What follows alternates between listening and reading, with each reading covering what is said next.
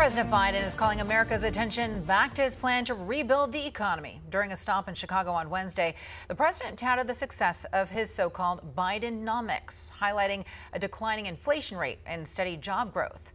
Let's go ahead and break down Bidenomics right here, what it all means for the country. Joining us now live is Justin Wolfers. He's a public policy and economics professor at the University of Michigan.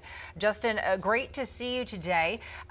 So the president rolling out this plan, calling it Bidenomics.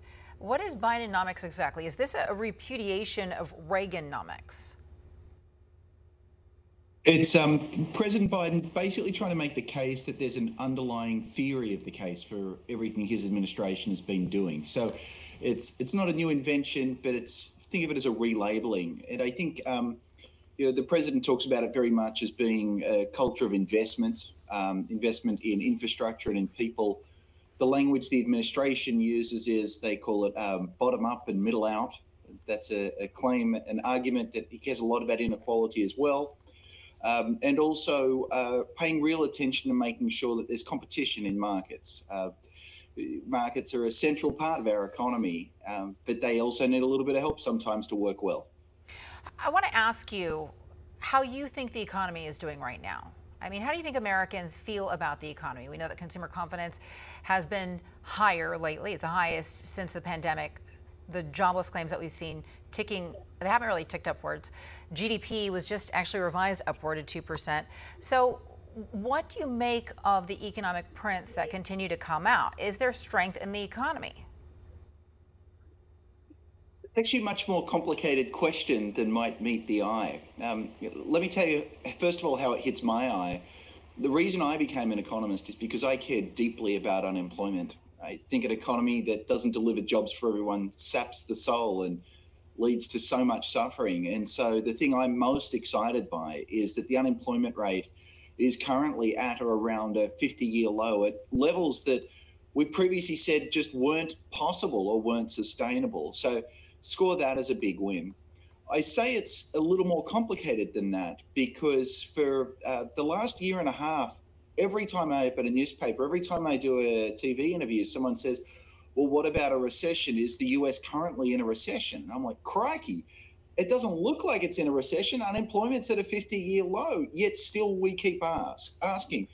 And there's been a real drumbeat of recession talk throughout this. And it's only over the past month or so that finally people are waking up and saying, hey, this isn't a recession after all. But what we do see is that not everyone's happy about what's going on. And one part of that is they may have a job, but inflation's high. And that really is undercut. The cost of living has been very difficult for many of us. I want to say one more thing. If you ask people how the American economy is doing, they say pretty badly. Ask them how their family is doing, and they say pretty well. And I think that it might be more informative to ask people how their family is doing, because then they're looking past their partisanship and actually reporting on what's happening in their household. Regardless, the president really is owning this, calling it Bidenomics. I want you to go ahead and take a look at this poll. To your point, despite the gains that you're talking about that exist in the economy, historically low unemployment, only 43% of Americans approve of how the president is handling the economy. So, Justin, where is this disconnect happening? How should the president be messaging this? I think one part of the disconnect is he hasn't sold his story, and that's exactly why he's invented this new word, Bidenomics. He wants people to actually assess how things are going. Look, he began his term during a global pandemic, and life was pretty awful for all of us. His ability to make policy choices then was tremendously constrained. And so moving away from the pandemic to what does the Biden term really mean? And, I'm sure the administration's very proud of their performance on jobs, on the fact that today, the economy is exactly where we all thought it would be before the pandemic. And it's as if the pandemic hadn't happened.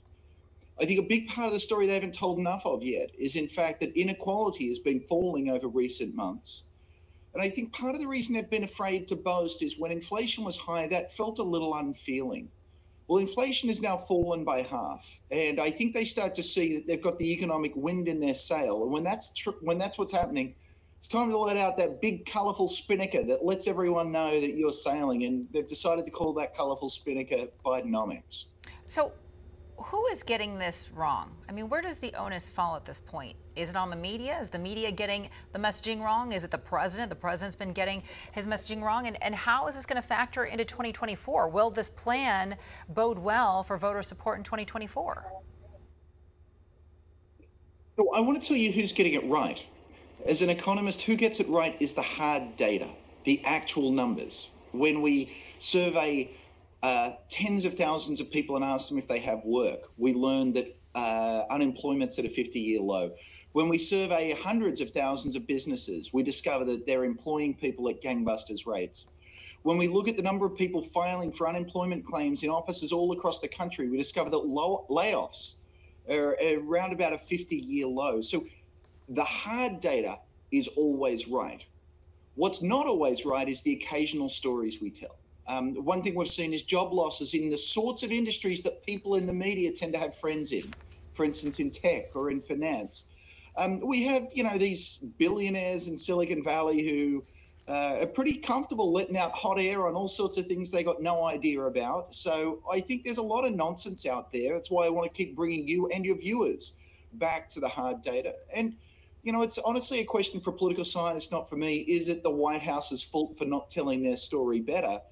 But I do know what the reality is, and the reality is pretty good. Yeah. All right, Justin Wolfer, sorry, we've got to get to a break. So thank you so much for being with us. We will be right back.